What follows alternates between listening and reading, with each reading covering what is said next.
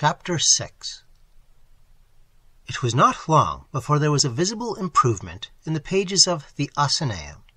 The slashing part of that incomparable journal was suddenly conceived and carried on with the vigor and spirit which astonished the hallowed few who contributed to its circulation. It was not difficult to see that a new soldier had been enlisted in the service. There was something so fresh and hearty about the abuse that it could never have proceeded from the worn-out acerbity of an old slasher. To be sure, a little ignorance of ordinary facts and an innovative way of applying words to meanings which they were never meant to denote were, now and then, distinguishable in the criticisms of the new Achilles.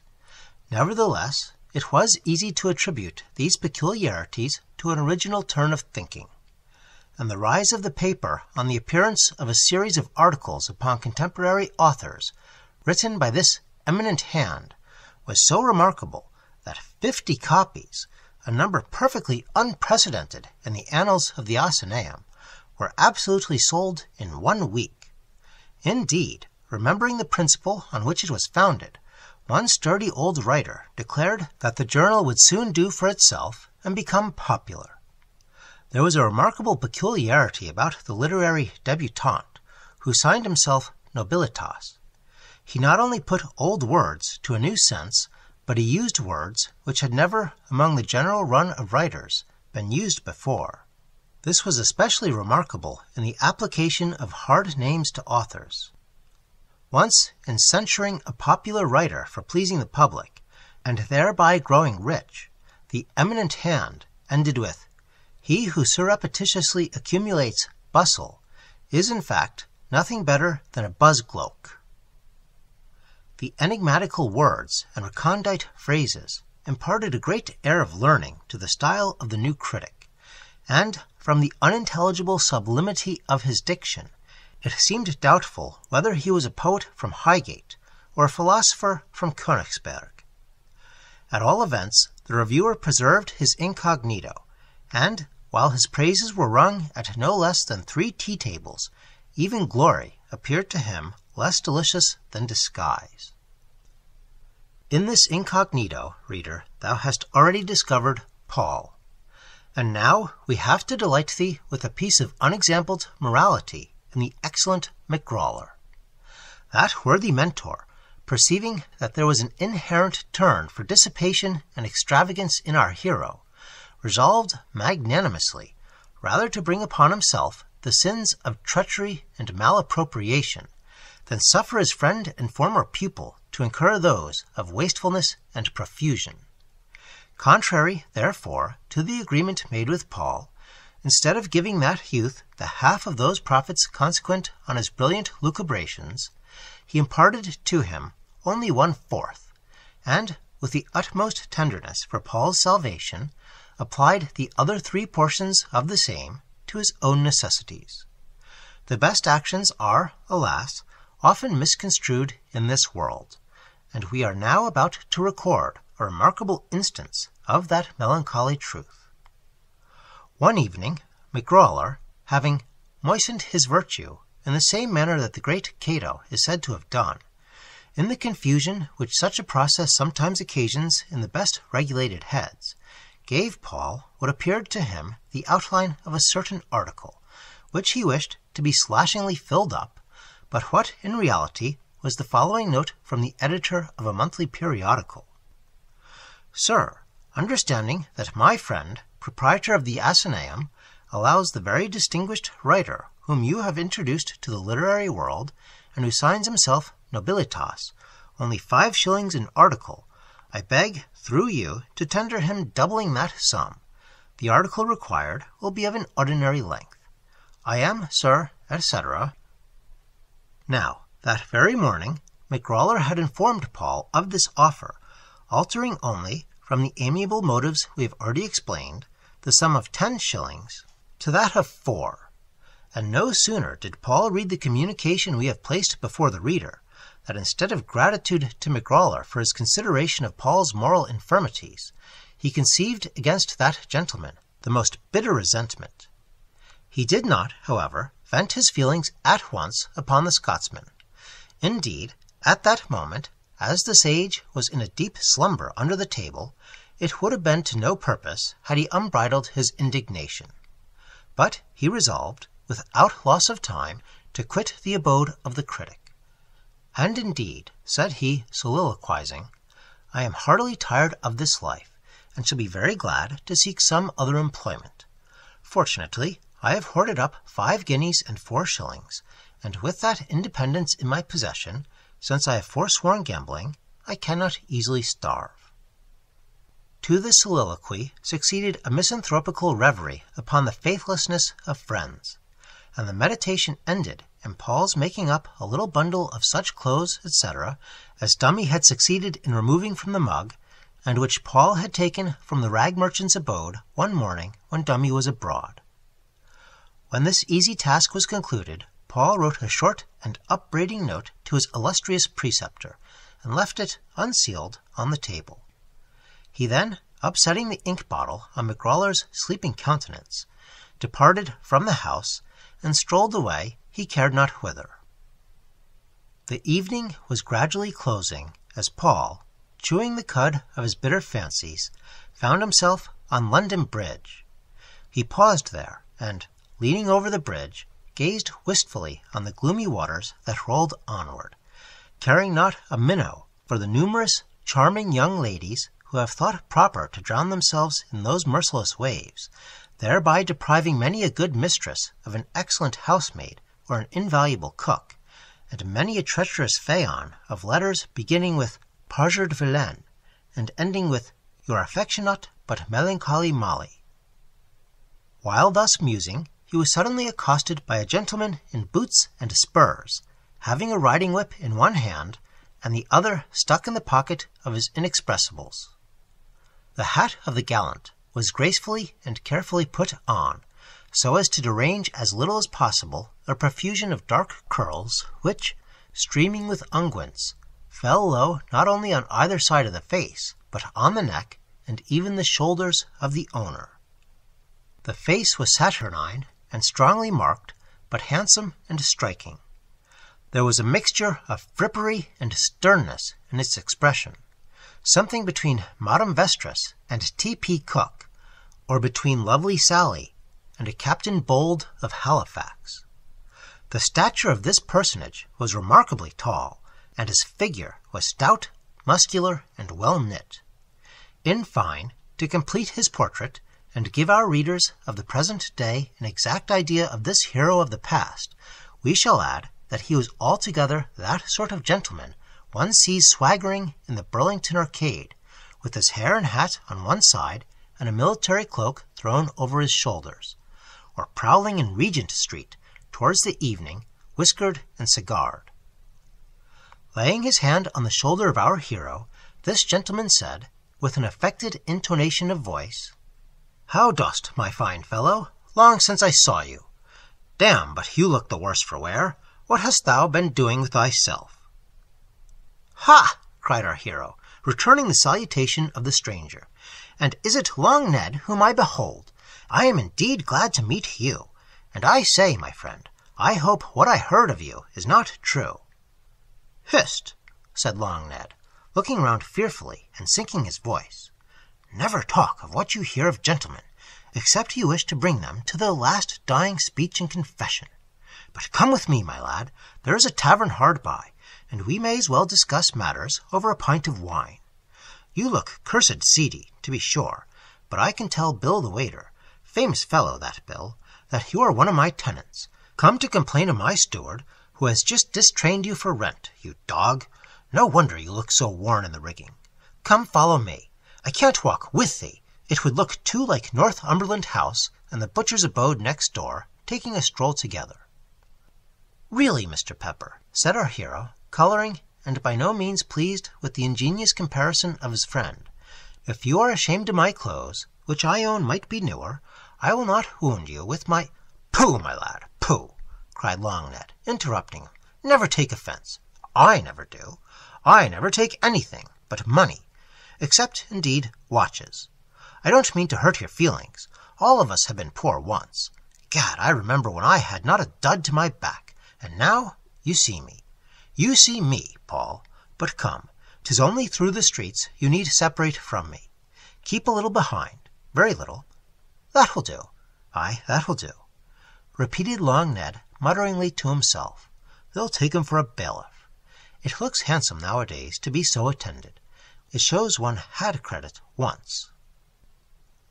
Meanwhile, Paul, though by no means pleased with the contempt expressed for his personal appearance by his lengthy associate, and impressed with a keener sense than ever of the crimes of his coat and the vices of his other garment, oh, breathe not its name, followed doggedly and sullenly the strutting steps of the coxcombical Mr. Pepper.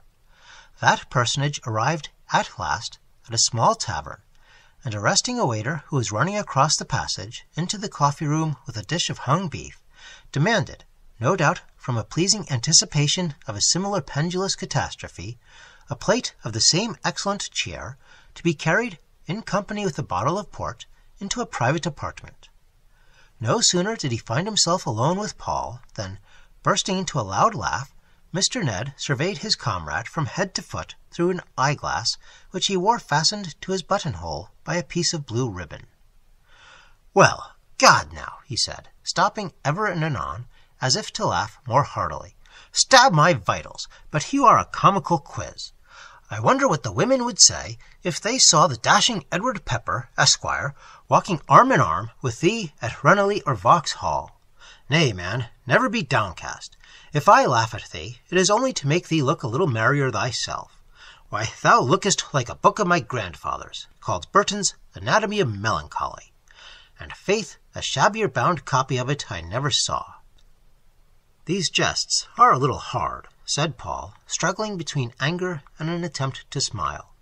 And then, recollecting his late literary occupations and the many extracts he had taken from gleanings of the belles lettres, in order to impart elegance to his criticisms, he threw out his hand theatrically and spouted, with a solemn face, "Of all the griefs that harass the distressed, sure the most bitter is a scornful jest."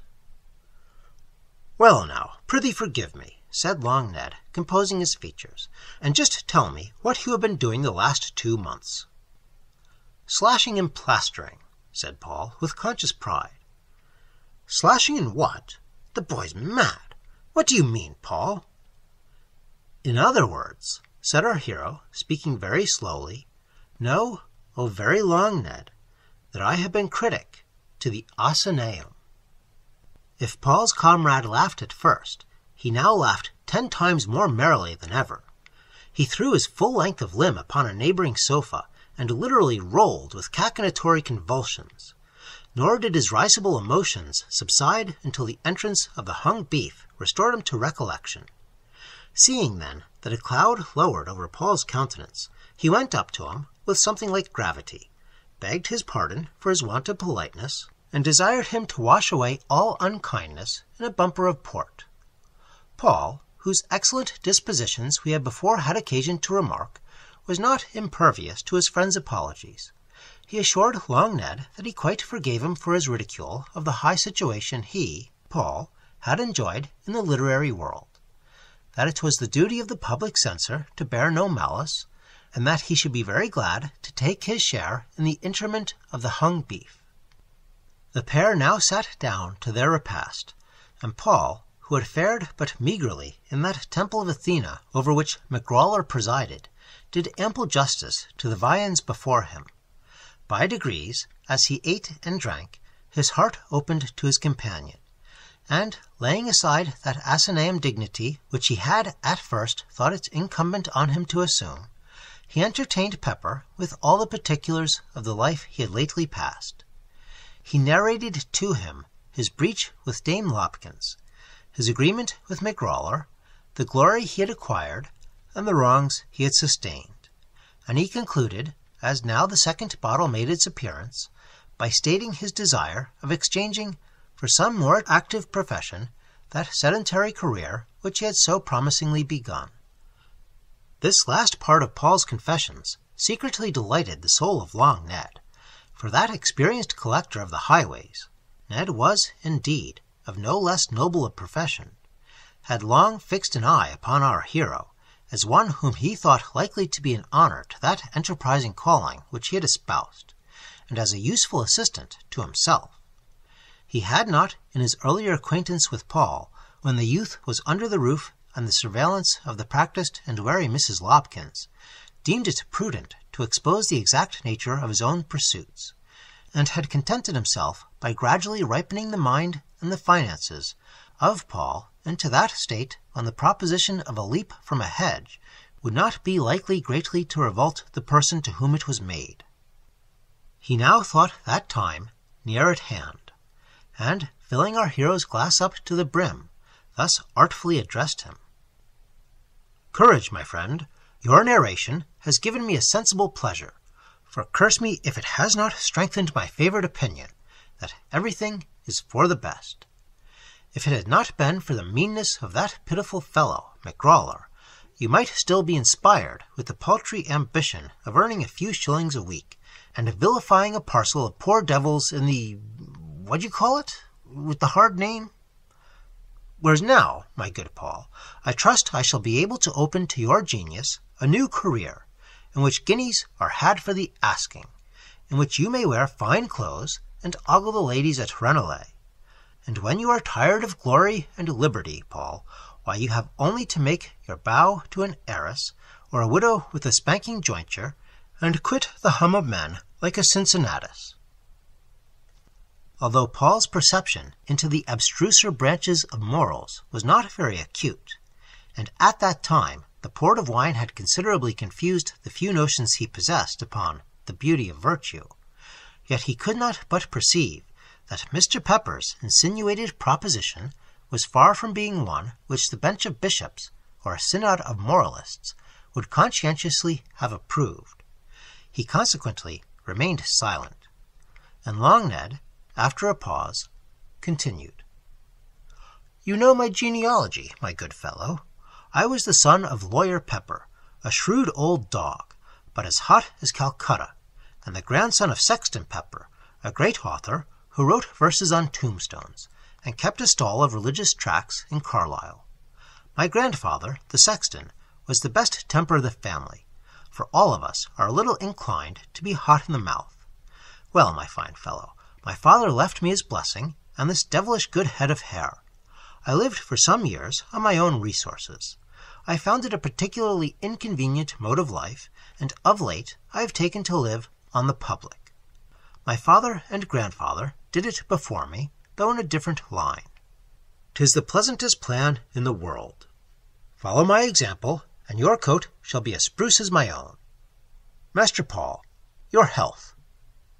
"But, O longest of mortals," said Paul, refilling his glass, "though the public may allow you to eat your mutton off their backs for a short time, they will kick up at last and upset you and your banquet. In other words, pardon my metaphor, dear Ned, in remembrance of the part I have lately maintained in the Athenaeum, that most magnificent and metaphorical of journals. In other words, the police will nab thee at last, and thou wilt have the distinguished fate, as thou already hast the distinguishing characteristic, of Absalom." "You mean that I shall be hanged," said Long Ned. "That may or may not be, but he who fears death never enjoys life. Consider, Paul, that though hanging is a bad fate, starving is a worse. Wherefore, fill your glass, and let us drink to the health of that great donkey, the people, and may we never want saddles to ride it." "To the great donkey," cried Paul, tossing off his bumper. "May your years be as long! But I own to you, my friend, that I cannot enter into your plans, and, as a token of my resolution, I shall drink no more, for my eyes already begin to dance in the air, and if I listen longer to your resistless eloquence, my feet may share the same fate." So saying, Paul rose, nor could any entreaty on the part of his entertainer persuade him to resume his seat. "Nay, as you will," said Pepper, affecting a nonchalant tone, and arranging his cravat before the glass. "Nay, as you will. Ned Pepper requires no man's companionship against his liking, and if a noble spark of ambition be not in your bosom, 'tis no use spending my breath in blowing it at what only existed in my too flattering opinion of your qualities. So then, you propose to return to McGrawler, the scurvy old cheat, and pass the inglorious remainder of your life in the mangling of authors and the murder of grammar. Go, my good fellow, go. Scribble again and forever for McGrawler, and let him live upon thy brains, instead of suffering thy brains to— Hold, cried Paul. Although I may have some scruples which prevent my adoption of that rising line of life you have proposed to me, yet you are very much mistaken if you imagine me so spiritless as any longer to subject myself to the frauds of that rascal McGrawler. No, my present intention is to pay my old nurse a visit. It appears to me passing strange that, though I have left her so many weeks, she has never relented enough to track me out, which one would think would have been no difficult matter. And now you see that I am pretty well off, having 5 guineas and 4 shillings, all my own, and she can scarcely think I want her money. My heart melts to her, and I shall go and ask pardon for my haste. Pshaw! Sentimental! Cried Long Ned, a little alarmed at the thought of Paul's gliding from those clutches which he thought had now so firmly closed upon him. Why, you surely don't mean, after having once tasted the joys of independence, to go back to the boozing ken and bear all Mother Lobkin's drunken tantrums. Better have stayed with McGrawler's of the two. You mistake me, answered Paul. I mean solely to make it up with her, and get her permission to see the world. My ultimate intention is to travel. Right, cried Ned, on the high road, and on horseback, I hope. No, my Colossus of Rhodes. No, I am in doubt whether or not I shall enlist in a marching regiment, or— give me your advice on it. I fancy I have a great turn for the stage, ever since I saw Garrick and Richard. Shall I turn stroller? It must be a merry life. Oh, the devil! cried Ned. I myself once did Cassio in a barn, and everyone swore I enacted the drunken scene to perfection. But you have no notion what a lamentable life it is to a man of any susceptibility. No, my friend, no. There is only one line in all the old plays worthy thy attention. Toby or not Toby, that is the question. I forget the rest. Well, said our hero, answering in the same jocular vein, I confess I have the actor's high ambition. It is astonishing how my heart beat when Richard cried out, Come, bustle, bustle. Yes, Pepper, avaunt. 1,000 hearts are great within my bosom. Well, well, said Long Ned, stretching himself.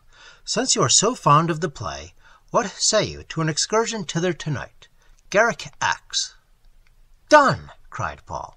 Done, echoed lazily Long Ned, rising with that blasé air which distinguishes the matured man of the world from the enthusiastic tyro.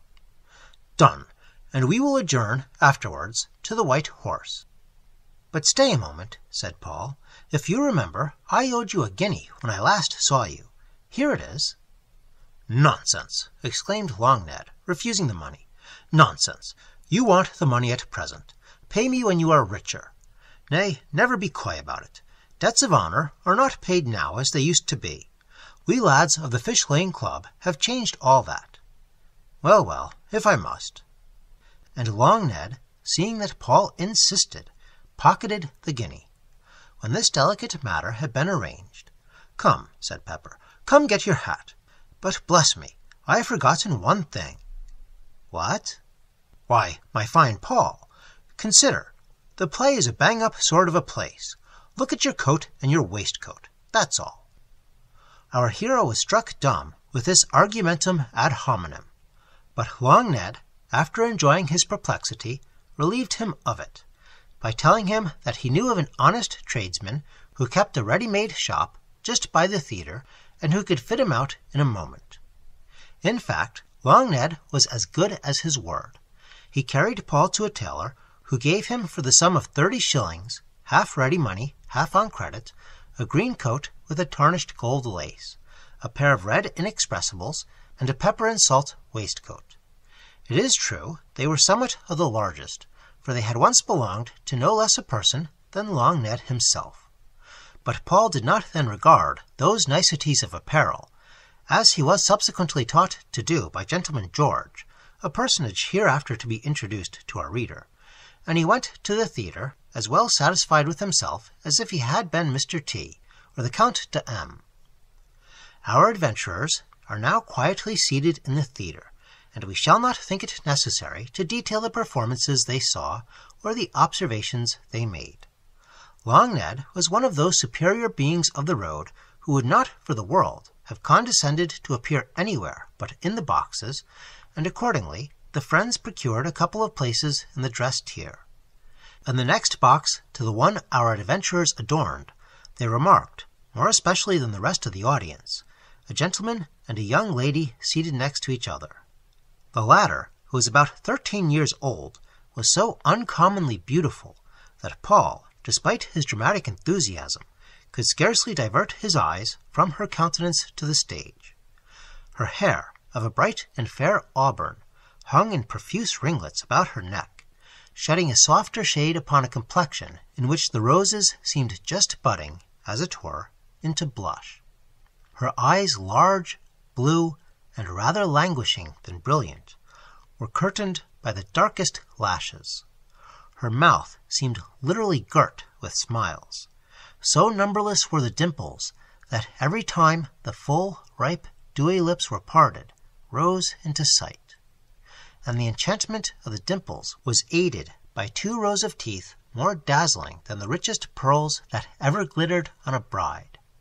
But the chief charm of the face was its exceeding and touching air of innocence and girlish softness. You might have gazed forever upon that first unspeakable bloom, that all untouched and stainless down, which seemed as if a very breath could mar it. Perhaps the face might have wanted animation, but perhaps, also, it borrowed from that want an attraction. The repose of the features was so soft and gentle that the eye wandered there with the same delight, and left it with the same reluctance, which it experiences in dwelling on or in quitting those hues which are found to harmonize the most with its vision. But while Paul was feeding his gaze on this young beauty, the keen glances of Long Ned had found an object no less fascinating in a large gold watch, which the gentleman who accompanied the damsel ever and anon brought to his eye, as if he were waxing a little weary at the length of the pieces or the lingering progression of time. "What a beautiful face!" whispered Paul. "Is the face gold, then, as well as the back?" whispered Long Ned in return. Our hero started, frowned, and despite the gigantic stature of his comrade, told him very angrily to find some other subject for jesting. Ned in his turn stared, but made no reply. Meanwhile, Paul, though the lady was rather too young to fall in love with, began wondering what relationship her companion bore to her. Though the gentleman altogether was handsome, yet his features and the whole character of his face were widely different from those on which Paul gazed with such delight. He was not, seemingly, above 45, but his forehead was knit into many a line and furrow, and in his eyes the light, though searching, was more sober and staid than became his years. A disagreeable expression played about the mouth, and the shape of the face, which was long and thin, considerably detracted from the prepossessing effect of a handsome aquiline nose, fine teeth, and a dark, manly, though sallow complexion. There was a mingled air of shrewdness and distraction in the expression of his face. He seemed to pay very little attention to the play, or to anything about him, but he testified very considerable alacrity when the play was over in putting her cloak around his young companion, and in threading their way through the thick crowd that the boxes were now pouring forth. Paul and his companion silently, and each with very different motives from the other, followed them. They were now at the door of the theatre. A servant stepped forward and informed the gentleman that his carriage was a few paces distant, but that it might be some time before it could drive up to the theatre. "Can you walk to the carriage, my dear?" said the gentleman to his young charge, and she answering in the affirmative, they both left the house, preceded by the servant. "Come on," said Long Ned hastily, and walking in the same direction which the strangers had taken. Paul readily agreed. They soon overtook the strangers. Long Ned walked the nearest to the gentleman, and brushed by him in passing. Presently a voice cried, "Stop, thief!" And Long Ned, saying to Paul, "Shift for yourself, run!" darted from our hero's side into the crowd and vanished in a twinkling. Before Paul could recover his amaze, he found himself suddenly seized by the collar. He turned abruptly and saw the dark face of the young lady's companion. "Rascal!" said the gentleman. "My watch!" "Watch!" repeated Paul, bewildered, and only for the sake of the young lady refraining from knocking down his arrestor. "Watch!" "Aye, young man!" cried a fellow in a great coat, who now suddenly appeared on the other side of Paul. "This gentleman's watch. Please your honour," addressing the complainant, "I be a watch too. Shall I take up this chap?" "By all means," cried the gentleman. "I would not have lost my watch for twice its value. I can swear I saw this fellow's companion snatch it from my fob. The thief's gone, but we have at least the accomplice. I give him in strict charge to you, watchman. Take the consequences if you let him escape." The watchman answered sullenly that he did not want to be threatened, and he knew how to discharge his duty. "Don't answer me, fellow," said the gentleman haughtily. "Do as I tell you." And after a little colloquy, Paul found himself suddenly marched off between two tall fellows, who looked prodigiously inclined to eat him. By this time he had recovered his surprise and dismay. He did not want the penetration to see that his companion had really committed the offence for which he was charged, and he also foresaw that the circumstance might be attended with disagreeable consequences to himself. Under all the features of the case, he thought that an attempt to escape would not be an imprudent proceeding on his part. Accordingly, after moving a few paces very quietly and very passively, he watched his opportunity, wrenched himself from the grip of the gentleman on his left, and brought the hand thus released against the cheek of the gentleman on his right, with so hearty a good will as to cause him to relinquish his hold and retreat several paces towards the areas in a slanting position. But that roundabout sort of blow with his left fist was very unfavourable towards the preservation of a firm balance, and before Paul had recovered sufficiently to make an effectual bolt, he was prostrated to the earth by a blow from the other and undamaged watchman, which utterly deprived him of his senses, and when he recovered those useful possessions, which a man may reasonably boast of losing, since it is only the minority who have them to lose, he found himself stretched on a bench in the watch-house.